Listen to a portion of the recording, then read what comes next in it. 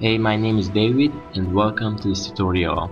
In this lesson, we're going to look at AutoCAD architecture and how we can navigate in the program. Okay, first thing that you may want to ask, how to zoom in and zoom out. It's really easy. You just have to use a mouse wheel and there you go.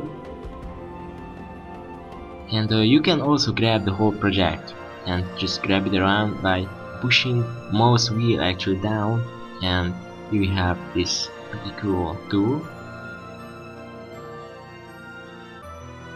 If you hold down the shift key, then you can just change to three-dimensional. Pretty cool, huh?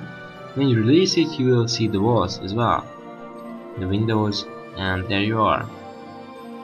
You can play around with your mouse wheel, actually zoom in, zoom out, and when you push it, you can navigate in the project.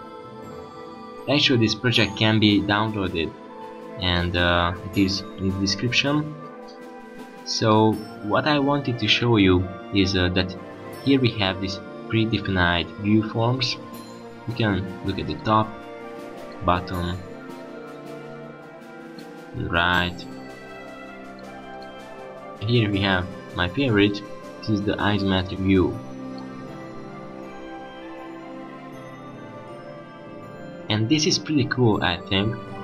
And you can change not only the angle but also the way of looking at this project, and you can do that here. You can change to hidden, conceptual, realistic, sketchy, so anything you want. Actually, I like this program, and you can play around with this.